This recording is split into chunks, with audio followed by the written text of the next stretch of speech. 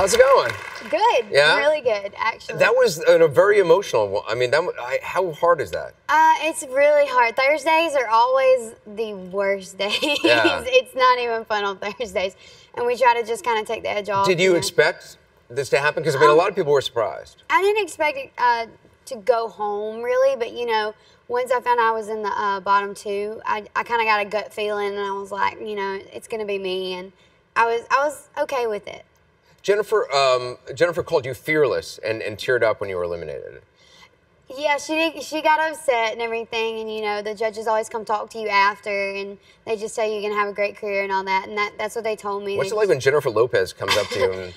And... She, of course, she's gorgeous, so you're just like, oh, I feel really ugly right now. Oh no!